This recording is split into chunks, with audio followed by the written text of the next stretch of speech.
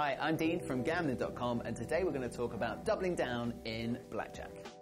Doubling down is a thrilling move to pull off in a game of Blackjack. It's a way to make twice as much profit without much effort. The act of doubling down, referred to as reaching deep by the pit bosses, is a true gamble.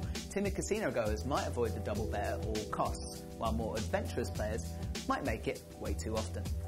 So, here are some situations where you can't go bust and you're in the most likely position to finish with a high hand, whilst the dealer is most likely to lose the hand, making for perfect doubling down opportunities.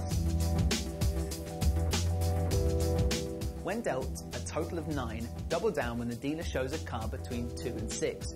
This must be a hard 9, meaning there is no ace in your hand.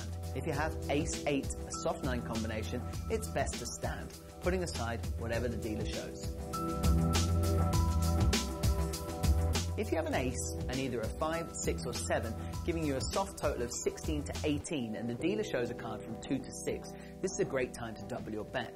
With an ace and a lower card, 2 to 4, it's better just to hit, as you are less likely to end up with that high hand.